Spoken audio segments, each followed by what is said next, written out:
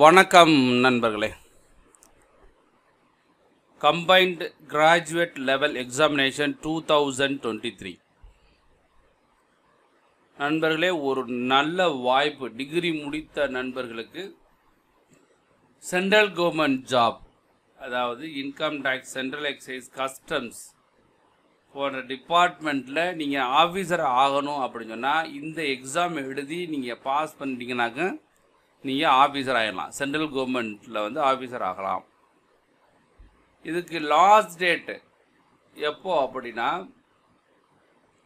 Last date and time receipt of online applications, அதாவது 3/5/2023 மே மாதம் 3ஆம் தேதி லாஸ்ட் டேட்டு. இன்னும் ஒரு மாதம் இருக்குது. ஆனால் நீங்கள் அப்ளை பண்ணுறது ஒரு வாரம் டைம் எடுத்துக்கோங்க. லாஸ்ட்டாக நீங்கள் அப்ளை பண்ணிங்கனாக்கா சர்வர் பிஸி ஆயிரும், உங்களால் அப்ளை பண்ண முடியாது. அதனால் டேக் ஒன் வீக், அதாவது 10 நாளைக்கு முன்னாடியே நீங்கள் அப்ளை பண்ண பாருங்கள். முடிஞ்சால் இப்போ இந்த வீடியோ பார்த்துக்கிருந்தீங்கன்னாக்க ஒரு 2 நாள் 3 நாள் டைம் இருந்தாலே நீங்கள் படித்து முடிச்சுட்டு உடனே அப்ளை பண்ணிடணும். நான் லாஸ்ட்டாக நீங்கள் அப்ளை பண்ணிங்கனாக்கா சர்வர் ப்ராப்ளம்னால நிறைய எக்ஸாமில் வந்து அப்ளை பண்ண முடியாதவங்க நிறையா வந்து அப்ளை பண்ண முடியாமல் போயிட்டாங்க. அதனால் இம்மீடியட்டாக அப்ளை பண்ணிடுங்க. ரைட்ஸ். எப்போ எக்ஸாம்? டயர் 1 டயர் 2 அப்படின்ற 2 டயருக்கும் எக்ஸாம் இருக்கும். அது டயர் 1 வந்து ஜூலை மாதம் வருது. அதாவது ப்ரிலிமினரி எக்ஸாம் மாதிரி வச்சுக்கோங்களேன். அது ஜூலை மாதம் வருது. அது பாஸ் பண்ணால் தான் டயர் 2 எக்ஸாம். அது பின்னால் சொல்லுவாங்க. ஏன்னா ஜூலையில் நீங்கள் எக்ஸாம் எழுதி அதுக்கு ரிசல்ட்டு பார்த்து அதில் நீங்கள் நல்ல மார்க் வாங்கிட்டீங்கன்னாக்கா செகண்ட் ஸ்டேஜ், அதாவது டயர் 2 எக்ஸாம்ஸும் உங்களை அலோவ் பண்ணுவாங்க. நம்பர் ஆஃப் போஸ்ட், அதாவது டீட்டெயில்ஸ் ஆஃப் போஸ்ட் வந்து சேலரிலாம் ஹை சேலரியாக தான் இருக்கும். ஏன்னா எல்லாமே group B officer, gazetted post, நான் கெஜெட்டட் போஸ்ட் எல்லாமே இருக்குது. Assistant audit officer AAO, Indian audit accounts department, அதில் வந்து பி கெஜெட்டட் நான் மினிஸ்டீரியல், வயசு வந்து 18லேருந்து 30 வயசுக்குள்ளே இருந்தால் போதும். அடுத்து assistant accounts officer, Indian audit accounts department, group B gazetted நான் மினிஸ்டரியல், 18 to 30 இயர்ஸ். இதுக்கு சேலரி பாருங்களேன், 47,600 வந்து 1,51,100. இது வந்து லெவல் 8. நீங்கள் சேலரி எடுத்தவொடனே உங்களால் 1 லட்சத்துக்கு மேலே உங்களால் சம்பளம் வாங்க முடியும். எடுத்தவொடனே உங்களுக்கு 1 லட்சம் தான் சம்பளம். இது லெவல் 8. லெவல் 7 44,900 1,42,400. இதுவும் 1 லட்சத்துக்கு மேலே, அப்ராக்சிமேட்லி 1 லட்சத்துக்கு மேலே. இல்லை நிறைய அசிஸ்டன்ட் செக்ஷன் ஆஃபீஸர், ஒவ்வொரு டிபார்ட்மெண்ட் வைஸாக, central secretary service, IB intelligence bureau, ministry of railway, இதெல்லாம் ஏகப்பட்ட நிறையா டிபார்ட்மெண்ட்டுக்கும் கொடுத்துருக்காங்க.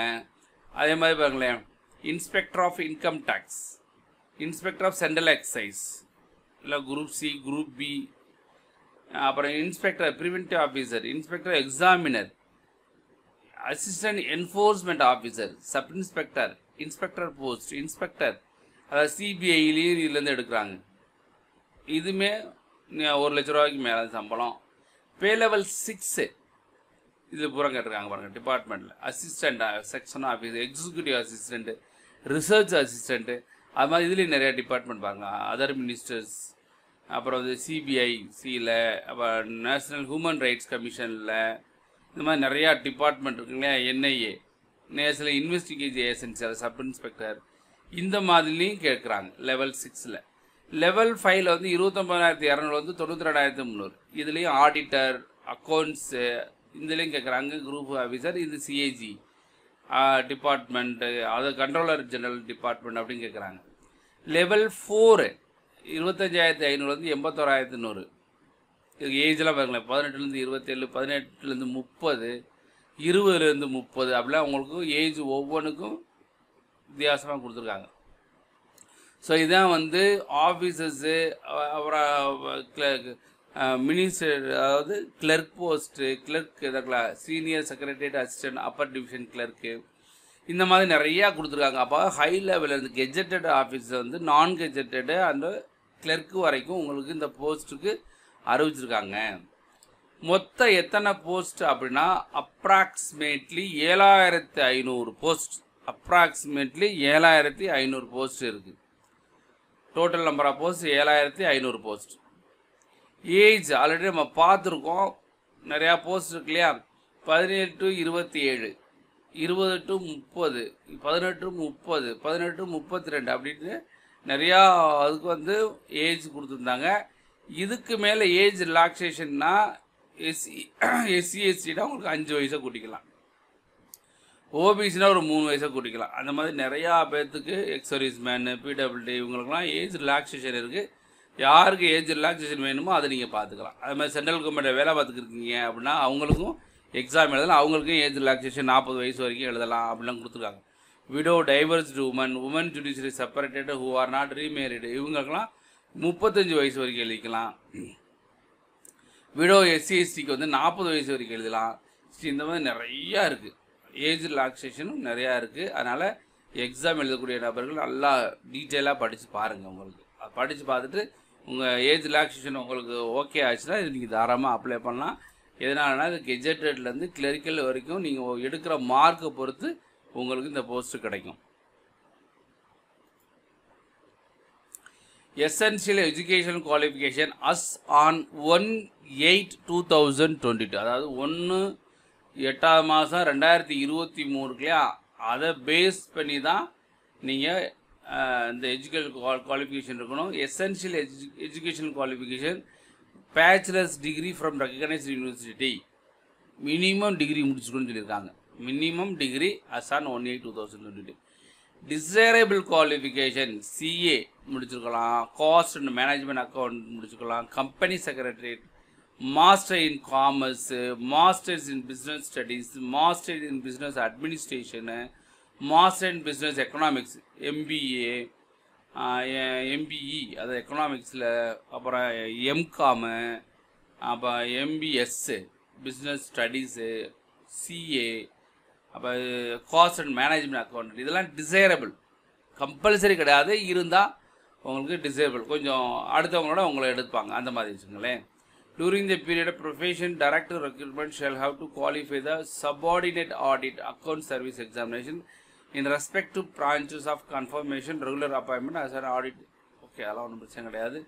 இப்போ ஜூனியர் ஸ்டாட்டிஸ்டிக்கல் ஆஃபீஸர்ஸ் தனியாக கொடுத்துருக்காங்களே அவங்களுக்கு குவாலிஃபிகேஷன் என்ன அப்படின்னா bachelor degree any subject from the recognized university or institute with at least 60% of marks in mathematics at a 12th standard level.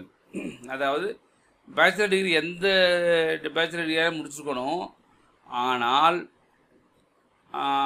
கொடுத்துக்கலாம் bachelor degree any subject from recognised university அல்லது institute with at least 60% marks in mathematics at 12th standard level. 12th standard லெவலில் வந்து நீங்கள் வந்து மேத்தமெட்டிக்ஸில் 60% mark எடுத்தீங்கன்னாக்க எழுதலாம் அப்படின்னு இருக்காங்க. இப்போ bachelor degree any subject with statistics, ஏதாச்சும் டிகிரி வித் ஸ்டாட்டிஸ்டிக்ஸ் இருந்துச்சுன்னா அவங்களும் எழுதலாம். யார் இந்த ஜூனியர் ஸ்டாட்டிஸ்டிக்கல் ஆஃபீஸர் மட்டும் இவங்களுக்கு குவாலிஃபிகேஷன். ஸ்டாட்டிஸ்டிக்கல் இன்வெஸ்டிகேட்டர் கிரேட் 2ன்னு கொடுத்துருக்காங்க, அவங்களுக்கு என்னது பேச்சுலர் டிகிரி வித் ஸ்டாட்டிஸ்டிக்ஸ் அப்படி இருந்தாலும் இவங்க எழுதிக்கலாம் அப்படின்னு இருக்காங்க. அப்போ research assistant national human rights commission அவங்களுக்கு பேச்சுலர் டிகிரி எனி கொடுத்துட்டு டிசைரபிள் வந்து minimum 1 year research experience in any recognised university recognised research institution இவங்களுக்கு டிசைரபிள் குவாலிஃபிகேஷன். அதாவது degree in law human rights from recognised university அவங்க இந்த degree லா முடித்தவங்களும் இந்த போஸ்ட்டுக்கு நீங்கள் அப்ளை பண்ணலான்னு இருக்காங்க. ஆல் அதர் போஸ்ட் மீது எல்லா போஸ்ட்டுக்குமே bachelors degree from A recognised university R equivalent. நம்ம பார்த்தோம் இல்லையா, assistant audit officer, assistant accounts ஆஃபீஸருக்கு bachelor degree முடிச்சுக்கணும், plus disable qualification இது இருந்தால் நல்லாயிருக்கும் அப்படின்னு சொல்லியிருக்காங்க இந்த போஸ்ட்டுக்கு மட்டும். ஜூனியர் ஸ்டாட்டிஸ்டிக்கலுக்கு எனி டிகிரி அல்லது இந்த 12th standard at least 60% marks in mathematics, அதாவது பேச்சுலர் டிகிரி வித் ஸ்டாட்டிஸ்டிக்ஸ் இந்த போஸ்ட்டுக்கு. ஸ்டாட்டிஸ்டிக்கல் இன்வெஸ்டிகேட்டருக்கும் அதே தான், any bachelor degree with any one subject with statistics, any subject with statistics படிச்சிருக்கணும், அவங்க தான் இதை அப்ளை பண்ண முடியும். அது மாதிரி national assistant national human rights bachelor degree desirable வந்து minimum 1 year research experience in recognised university R recognised research institution அல்லது டிசைரபிள் குவாலிஃபிகேஷனில் டிகிரிஸ் இன் லா முடிச்சுருந்தா ஓகே அப்படின்னு இருக்காங்க, அல்லது ஹியூமன் ரைட்ஸ். இதெல்லாம் வந்து ஸ்பெசிஃபிக்கான போஸ்ட்டுக்கு குவாலிஃபிகேஷன். மீதி உள்ள போஸ்ட்டுக்கெலாம் எனி டிகிரி முடித்தா போதும், bachelor degree from recognised university R equivalent, அவ்வளோதான். அதர் தென் இந்த போஸ்ட்டுக்கு தவிர மீது எல்லாமே எனி டிகிரி மட்டும்தான். அதனால் குவாலிஃபிகேஷனை நீங்கள் நல்லா பார்த்துக்கணும். நான் பார்த்தோம் இல்லையா, கெஜெட்டட் ரேங்க் 1.5 லட்ச ரூபா அந்த ஸ்கேலா பே வந்துச்சு இல்லையா, அதுக்கு தான் இந்த இதுதான் இது. இந்த குவாலிஃபிகேஷன் தான் கெஜெட்டட் ரேங்க். ஓகேவா, இதெல்லாம் பார்த்துக்கோங்க. இது வந்து குவாலிஃபிகேஷன் சொல்லிட்டேன் உங்களுக்கு. அப்ளிகேஷன் ஃபீஸ் என்னன்னாக்க, ஃபீஸ் 100 rupees யாருக்கு அப்படின்னு சொல்கிறேன் பாருங்களேன். யாருக்கு இல்லை அப்படின்னா உமன் கேண்டிடேட்ஸ், எல்லா விமன் கேண்டிடேட்ஸ் தான். அது வந்து எஸ்சி எஸ்டியோ ஓபிசியோ ஜென்ரலோ அல்லது இடபிள்யூஎஸோ அதெல்லாம் கவலையப்பட வேண்டாம். எல்லா விமனுக்குமே நோ ஃபீஸ், ஃபீஸே கட்ட வேண்டிய அவசியம் கிடையாது. விமன் அப்படி வந்துட்டாலே போதும், நோ கேஸ்ட் பார் எதுவுமே கிடையாது. எல்லா விமனுக்குமே ஃபீஸ் கட்ட வேண்டிய அவசியம் கிடையாது. அப்புறம் எஸ்சி எஸ்டி அவங்களும் கட்ட வேண்டாம், பிடபிள்யூபிடி அவங்களும் கட்ட வேண்டாம், எக்ஸ் சர்வீஸ்மேன் அவங்களும் கட்ட வேண்டாம். யார் இந்த 100 ரூபாய் அவங்களாம் கட்ட வேண்டாம். யார் கட்டணும் 100 ரூபான்னா, ஜென்ஸ், ஜென்ரல் அண்டு ஓபிசி இருப்பாங்க இல்லையா, இடபிள்யூஎஸ் அவங்க மட்டும், ஜென்ஸ் ஆண்கள் அவங்க மட்டும் 100 ரூபா தான் கட்டணும், மீதியாக கட்ட வேண்டாம்னு சொல்லியிருக்காங்க. இது வந்து ஃபீஸ் டீட்டெயில்ஸ். சென்டர்ஸ் இன் எக்ஸாம் இன் தமிழ்நாடு. தமிழ்நாடு அப்படின்னா ஆக்சுவலாக பாண்டிச்சேரி தான். தமிழ்நாட்டில் சென்னை, கோயம்புத்தூர், மதுரை, சேலம், திருச்சிராப்பள்ளி, திருநெல்வேலி, வேலூர். இதுதான் வந்து சென்னைக்கு அதாவது தமிழ்நாட்டில் உள்ள சென்டர். சென்னை, கோயம்புத்தூர், மதுரை, சேலம், திருச்சிராப்பள்ளி, திருநெல்வேலி, வேலூர். இந்த சென்டர் தான் சதர்ன் ரீஜனில் நம்மளுக்கு தமிழ்நாட்டில் உள்ள சென்டர்ஸ் இதுதான். இப்போ சென்டர் பார்த்துட்டோம். ஸ்கீம் ஆஃப் எக்ஸாமினேஷன் என்ன அப்படின்னா, டயர் 1 அண்டு டயர் 2.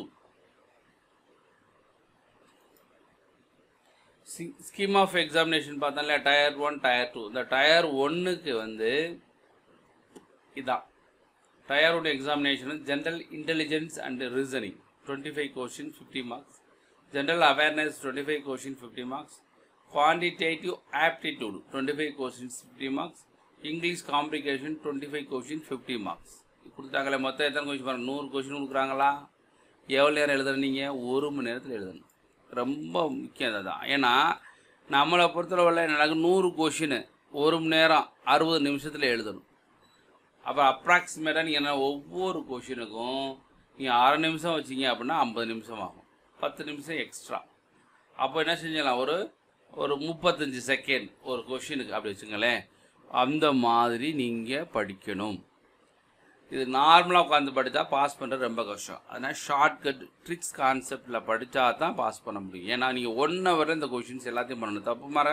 தப்பு போனால் மைனஸ் மார்க் வேறு இருக்குது. இந்த பாருங்களேன், there will be negative marking 0.5 marks.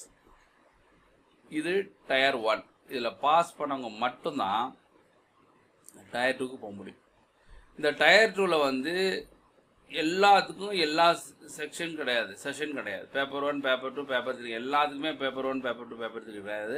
இந்த பேப்பர் 1 வந்து எல்லாத்துக்கும் இருக்குது. பேப்பர் 1 வந்து எல்லாத்துக்கும் செஷன் 1 இருக்கு இல்லையா, மேத்தமெட்டிக்கல் எபிலிட்டிஸ் 30 questions 60 into 3. இதுக்கு இங்கே ஒரு ரீசனிங் ஜெனரல் 30, மொத்தம் 60 கொஷினுக்குள்ளே 1 கொஷினுக்கு 3 மார்க், 180 மார்க்ஸ். இதில் செக்ஷன் 1ல். செக்ஷன் 2ல் வந்து English language and comprehension general awareness 45 questions and 25 questions, total 70 questions, 70 into 3 mark, 210 marks. அப்போ அது 180 மார்க்கு, இது 210 மார்க். மொத்தம் எவ்வளோ எழுதணும்?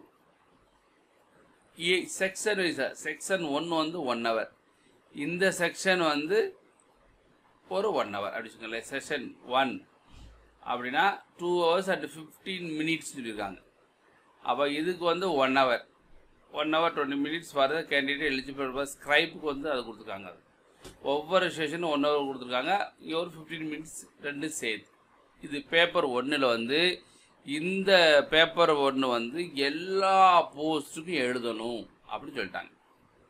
இந்த பேப்பர் 1 நம்ம இந்த கெஜெட் ரேங்க்லாம் பார்த்தோம் இல்லையா, இதில் பேப்பர் 1ல் வந்து செக்ஷன் 2 செக்ஷன் 3ல் வந்து இதுக்கு ரெண்டுக்கு ஒரு மார்க். செக்ஷன் 1க்கு 1 hour, செக்ஷன் 2க்கு 1 hour, செக்ஷன் 3 கொடுத்துருக்காங்க கம்ப்யூட்டர் நாலேஜ் மாடல் இது 20 கொஸ்டின் 20 × 3 60 மார்க்ஸ். இதுக்கு தனியாக 15 மினிட்ஸ் கொடுத்துருவாங்க. அப்போது செப்பரேட் செக்ஷன், இந்த 2 செக்ஷன் 1 hour 1 hour தனித்தனியாக கொடுக்குறாங்க. இதுக்கு ஒரு 15 மினிட்ஸ் தராங்க. இது பேப்பர் 1 எல்லா பேருமே இந்த பேப்பர் 1 எழுதணும், கம்பல்சரி எழுதணும். அடுத்து தான் இந்த பேப்பர் 2 யார் எழுதணும்னு சொன்னால், இந்த ஸ்டேட்டிஸ்டிக்ஸ் படித்தாங்க இல்லையா, வித் ஸ்டேட்டிஸ்டிக்ஸ் அப்படி கொடுத்துருந்தாங்க இல்லையா, அவங்க மட்டும்தான் பேப்பர் 2 எழுதணும். சில போஸ்ட் பார்த்தோம்னா ஸ்டேட்டிஸ்டிக்கல் அப்படின்னு சொல்லி 2 போஸ்ட் பார்த்தா அது வந்து எனி டிகிரி வித் ஸ்டேட்டிஸ்டிக்ஸ் அப்படின்னு பார்த்தோம் இல்லையா, அவங்களுக்கு மட்டும்தான் இந்த பேப்பர் 2. எல்லா பேருமே எழுத வேண்டிய அவசியம் கிடையாது. ரைட்டா? பேப்பர் 3மே எல்லா பேருமே எழுத வேண்டிய அவசியம் கிடையாது. General studies, finance and economics, அதனால் இதையுமே எல்லாரும் எழுதணும் அவசியம் கிடையாது. Paper 1 is compulsory for all post. எல்லா போஸ்ட்டுமே பேப்பர் 1 இஸ் கம்பல்சரி. பேப்பர் 2 யாராருக்கெல்லாம் எழுதணும் பேப்பர் 2 அப்படின்னா, ஜூனியர் ஸ்டேட்டிஸ்டிக்கல் ஆஃபீஸர் அப்ளை பண்ணுறாங்க இல்லையா, அவங்க எழுதணும். அதே மாதிரி ஸ்டேட்டிஸ்டிக்கல் இன்வெஸ்டிகேட்டர் கிரேட் 2 எழுதுனாங்க இல்லையா, இவங்க 2 பேரும் மட்டும்தான், 2 போஸ்ட் அப்ளை பண்ணுறவங்க மட்டும்தான் பேப்பர் 2 எழுதணும். மீதி எதுவும் எழுத வேண்டிய அவசியம் கிடையாது. இந்த பேப்பர் 3 யார் எழுதுவாங்க அப்படின்னா, will be only those candidate who are ஷார்ட்லிஸ்டட் tyre 1 for paper 3. That is for the post of assistant audit officer, assistant account officer. அதாவது கெஜெட்டட் ரேங்க் பார்த்தோம் இல்லையா, ஃபர்ஸ்ட் எடுத்தோன்னே assistant audit officer, assistant accounts officer பார்த்தோம் இல்லையா, அவங்க வந்து tyre 1ல் pass பண்ணி அந்த சப்ஜெக்ட் எடுத்திருப்பாங்க இல்லையா, அவங்களுக்கு வந்து இது எழுதணும் பேப்பர் 3. அதாவது assistant audit officer, assistant accounts officer apply பண்ணாங்களே, gazetted ரேங்கில் first 2 post இருந்தது இல்லையா, அந்த போஸ்ட் அப்ளை பண்ணுறவங்க வந்து பேப்பர் 3யும் எழுதணும். அப்போது மீது உள்ளவங்க பேப்பர் 1 மட்டும் எழுதினா போதும். அப்போ என்ன சொல்லலாம், அந்த கெஜெட்டட் எழுதுகிறவங்க பேப்பர் 1 அண்ட் பேப்பர் 3 எழுதினா போதும். இந்த ஸ்டேட்டிஸ்டிக்கல் ஆஃபீஸர் இருக்கு இல்லையா, ஸ்டேட்டிஸ்டிக்கல் இன்வெஸ்டிகேட்டர், அவங்க வந்து என்ன செய்யணும், பேப்பர் 1 பேப்பர் 2 எழுதணும் அப்படி கொடுத்துருக்காங்க. ரைட்டா? ஸோ இதான் வந்து எக்ஸாமோட பேட்டர்ன், இப்படி தான் எழுதணும் அப்படின்னு சொல்லியிருக்காங்க. It will be mandatory for the candidate to qualify all the sections of paper 1. Paper 1ல் எல்லா செக்ஷன் 3 செக்ஷன் இருக்கு இல்லையா, 3 செக்ஷனுமே பாஸ் பண்ணணும் அப்படி சொல்லியிருக்காங்க. Each section should be pass அப்படி கொடுத்துருக்காங்க. ரைட்டா? குட். வேறு என்ன உங்களுக்கு தெரியணும் அப்படின்னா, இந்த டேட்டா என்ட்ரி ஆப்ரேட்டர் இருக்காங்க இல்லையா, டேட்டா என்ட்ரி ஸ்பீட் டெஸ்ட் அப்படி ஒன்று இருக்கும். பேப்பர் 1ல் நீங்கள் பாஸ் ஆகிட்டீங்க அப்படின்னா அப்புறம் வந்து டெஸ்ட் இருக்கும். இந்த கம்ப்யூட்டர்லேயே நீங்கள் ஸ்பீடப் பண்ணுவாங்க, அது அந்த டெஸ்ட்டு எழுதணும். அடுத்து லாஸ்ட் அந்த டேட்டா என்ட்ரி ஆப்ரேட்டருக்கு மட்டும் அது எழுதணும் அப்படி சொல்லியிருக்காங்க. அதாவது இதுக்கு மார்க் கிடையாது, இட் இஸ் டெஸ்ட். அதாவது டேட்டா என்ட்ரி ஸ்பீட் டெஸ்ட் இல்லையா, it will be mandatory for all the post. அவங்களுக்கு mandatory our it will be qualifying nature. அது குவாலிஃபை பண்ணால் போதும், இதுக்கு மார்க்லாம் தனியாக தரமாட்டாங்க அப்படின்னு சொல்லிட்டாங்க. சரிங்களா? இதெல்லாம் ஃபுல்லாக பார்த்துக்குங்க. இவங்களுக்கும் அந்த யூடிசி இவங்களுக்கு அவங்களுக்கு டைப் டெஸ்ட் இருக்குது. எல்லாத்துக்கும் டைப் டெஸ்ட் கிடையாது, சில பேருக்கு கூட டைப் டெஸ்ட் இருக்குது அப்படி சொல்லியிருக்காங்க. அதை மட்டும் பார்த்து என்னென்ன போஸ்ட்டுக்கோ அது டைப் டெஸ்ட் இருக்குது. சிலபஸ் கொடுத்துருக்காங்க, அது நீங்கள் பார்த்துக்கலாம். எது சிலபஸ் பாருங்களேன், general intelligent reasoning syllabus, general awareness syllabus, quantitative aptitude syllabus, அடுத்து இங்கிலீஷ் காம்ப்ரிகென்ஷன் சிலபஸ்ஸு, அப்புறம் டயர் 2 தனியாக number system, fundamental arithmetic operation, algebra, geometry, mensuration, trigonometry, statistical and probability, இதெல்லாம் அவங்க கொடுத்துருக்காங்க. இப்போ ரீசனிங், ஜென்ரல் இன்டெலிஜென்ஸ், நிறையா சிலபஸ் கொடுத்துருக்காங்க. இங்கிலீஷ் சிலபஸ் கொடுத்துருக்காங்க, ஜென்ரல் அவேர்னஸ் சிலபஸ் கொடுத்துருக்காங்க. ஸோ இதெல்லாம் பார்த்துக்கோங்க. கம்ப்யூட்டருக்கு சிலபஸ் கொடுத்துருக்காங்க. மாடல் செக்ஷன் 1 பேப்பர் 1ல் வந்து செக்ஷன் 3 இருந்துச்சு இல்லையா, மாடல் 1ல் 15 மார்க்கு, அதுக்கு சிலபஸ் கம்ப்யூட்டருக்கு சிலபஸ். ஸ்டாட்டிஸ்டிக்ஸ் சில பேர் எழுதுவாங்க இல்லையா, அவங்களுக்கு சிலபஸ்ஸு. அப்புறம் வந்து general studies, finance and economics, அந்த கெஜெட் ரேங்க் எழுதுவாங்களே அவங்களுக்குள்ள சிலபஸ்ஸு. அதனால் எல்லா டீட்டெயிலுமே கொடுத்துருக்காங்க. அதனால் நல்லா படித்து பார்த்துட்டு அப்ளை பண்ணுற முன்னாடி நீங்கள் நல்லா தெளிவாக படித்து பார்த்துக்கணும். என்னென்ன போஸ்ட் போட போகிறீங்க, எந்தெந்த போஸ்ட்டில் நீங்கள் அப்ளை பண்ண போகிறீங்க, அது எப்படி வந்து அப்ளை பண்ணணும், அதெல்லாம் நல்லா படித்து பார்த்துக்குங்க. சப்போஸ் உங்களுக்கு அப்ளை பண்ண தெரியுன்னா பக்கத்தில் ஒரு கம்ப்யூட்டர் சென்டர் போனீங்கன்னாக்க பெர்ஃபெக்டாக அப்ளை பண்ணி கொடுத்துருவாங்க. ரைட்டுங்களா? மீதெல்லாம் ஃபுல்லாக படித்து பார்த்துக்குங்க. படித்து பார்த்துட்டு மறந்துடாமல் அப்ளை பண்ணுங்கள். அப்ளை பண்ணுறதுக்கு முன்னாடி நீங்கள் தெளிவாக எதெல்லாம் கையில் வச்சுக்கணும், என்னெல்லாம் முதல்ல ரெடியாக வச்சுக்கணும்னு சொல்லி நல்லா தெளிவாக படிச்சுட்டு அப்புறம் போய் அப்ளை பண்ணுங்கள்.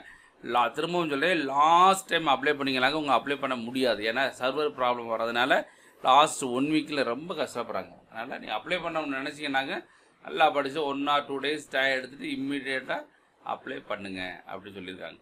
ரைட்டா? ஸோ நண்பர்களே ஏதாச்சும் டிகிரி முடிச்சுன்னா நல்ல வாய்ப்பு. ஆஃபீஸர் கிரேடு கெஜெட்டட் ரேங்க்லேருந்து கிளர்க்கல் வரைக்கும் உள்ள போஸ்ட் போட்டிருக்காங்க. Approximate 7500 post. நல்ல சான்சஸ் இதில். இப்போ நிறையா போஸ்ட் போட்டிருக்காங்க. இப்போ 7500 போஸ்ட் இப்போ போட்டிருந்தாங்க. இதுக்கு முன்னாடி SSC ஒரு 5000 போஸ்ட் போடுறாங்க. அதுக்கு முன்னாடி 12500 போஸ்ட் போட்டிருந்தாங்க. இப்போ வந்து EPF வந்து ஒரு 2600 போஸ்ட் போட்டிருக்காங்க. நிறையா சென்ட்ரல் கவர்மெண்ட் எக்ஸாம்ஸ் வந்து நிறையா வந்துக்கிட்டு இருக்குது. 2024க்குள்ளே வந்து 10 லட்சம் பேர் எடுக்க போகிறாங்களா சென்ட்ரல் கவர்மெண்ட்டுக்கு. ஆல்ரெடி சென்ட்ரல் கவர்மெண்ட் அறிவிச்சிருக்காங்க 10 லட்சம் போஸ்ட் சென்ட்ரல் கவர்மெண்ட் எக்ஸாமுக்கு எடுக்க போகிறாங்க. அடுத்து வந்து RPF ரயில்வே எக்ஸாம்ஸ் அடுத்து வருது. அப்புறம் வந்து லோக்கோ பைலட் JEE எக்ஸாம் வருது. அது முடிச்சோன்னா திருப்பி எகெயின் ஸ்டேஷன் மாஸ் அந்த மாதிரிலாம் வந்து நிறையா போஸ்ட்லாம் வர்றதுக்கு வாய்ப்பு இருக்குது ரயில்வேல. அதனால் படிக்க ஆரம்பிச்சிடுங்க. 2024 எலெக்ஷன் வருது இல்லையா, லோக்சபா எலெக்ஷன். ஸோ அதுக்குள்ளே 10 லட்சம் போஸ்ட் அவங்க எடுக்கணும்னு டார்கெட் பண்ணியிருக்காங்க சென்ட்ரல் கவர்மெண்ட்டில். அதனால் படிக்கக்கூடிய நபர்கள் இம்மீடியட்டாக ஜாயின் பண்ணி படிங்க. நண்பர்களே இந்த வீடியோ நிறைய பேருக்கு ஷேர் பண்ணுங்கள். மறந்துடாமல் நிறைய பேருக்கு ஷேர் பண்ணுங்கள். நம்ம சேனலை சப்ஸ்கிரைப் பண்ணாத நண்பர்கள் இருந்தீங்களாக்க இமீடியட்டாக சப்ஸ்கிரைப் பண்ணுங்கள். நீங்கள் சப்ஸ்கிரைப் பண்ணால் நிறையா பேர்த்துக்கு நாங்கள் உதவி பண்ணுற நோக்கம் எங்களுக்கு வரும். நிறையா பேருக்கு உதவி பண்ணிக்கிட்டு இருக்கோம். நம்ம யூடியூப் சேனலில் வந்து இதுவரைக்கும் 2000 வகுப்புகளுக்கு மேலே இலவசமாக கிளாஸ் எடுத்திருக்கோம். 2000 கிளாஸஸ் அண்ட் மோர். நீங்கள் அதை படித்து பாஸ் பண்ணலாம். அப்படி இல்லைன்னா நம்ம இன்ஸ்டியூட் வந்து மதுரையில் இருக்குது. Aim career institute Madurai. நீங்கள் அங்கே வந்தீங்கன்னாக்க அங்கேயே ஹாஸ்டல் ஃபெசிலிட்டிஸ் இருக்குது. அதே அங்கேயே தங்கியும் படிக்க வாய்ப்பு உண்டு. ஸோ நண்பர்களே இந்த வீடியோ நிறைய பேருக்கு ஷேர் பண்ணுங்கள். மறந்துடாமல் நம்ம சேனலை சப்ஸ்கிரைப் பண்ணுங்கள். பிடிச்சிருந்தால் லைக் பண்ணுங்கள். நன்றி நண்பர்களே. நன்றி, வணக்கம். வெற்றி பெற வாழ்த்துக்கிறோம். நன்றி.